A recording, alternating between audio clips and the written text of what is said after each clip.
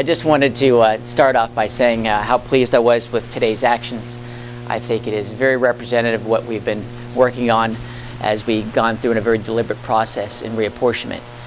With the good work led by Senator Gates and former President Margolis, I think the fact that we were able to present 26 town hall meetings, followed up by so many meetings here in Tallahassee, I think today's floor actions show that when you're organized, you're thoughtful, you're inclusive, good results come in a bipartisan way.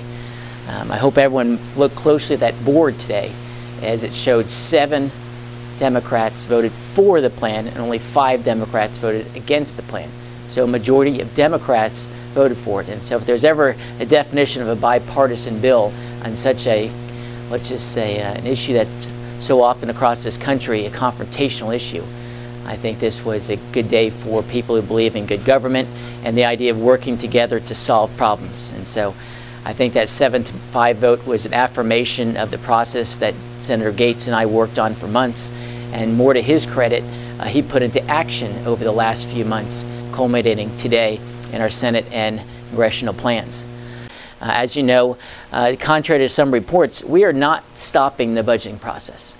We are very much engaged in the budgeting process, and we want to make sure that we take every piece of information as we make the adjustments in the budget to balance the budget. So we are not stopping the process, as some people have erroneously reported. Just the opposite. We have engaged mightily there. We're focusing extensively, especially on the Health and Human Services area of the budget, because that is where the bulk of the dollars have been requested by the governor, and led by Senator Negron, he will be engaging in that process.